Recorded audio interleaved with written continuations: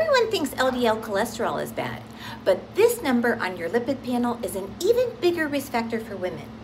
As estrogen drops, they typically rise, and they are a stronger predictor of heart disease in women than LDL is.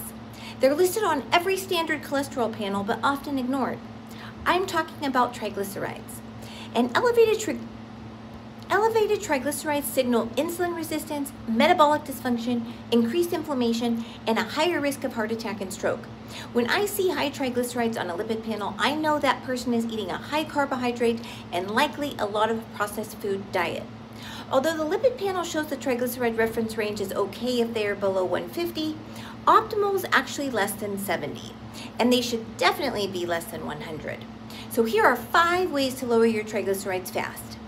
Cut out refined carbs and sugar. This makes the biggest impact. Number 2, cut out alcohol, which is basically carbs and sugar. Number 3, increase your omega fatty acids like fish or take an omega supplement. 4, exercise regularly, especially weightlifting. And 5, hormone replacement, especially with estrogen, can help. So go check out your lipid panel and see what your number is. If your triglycerides are over 100, it's time for action, even if your LDL looks fine. Comment triglycerides below to get a detailed plan on how to crush your triglycerides and lower your cardiovascular risk.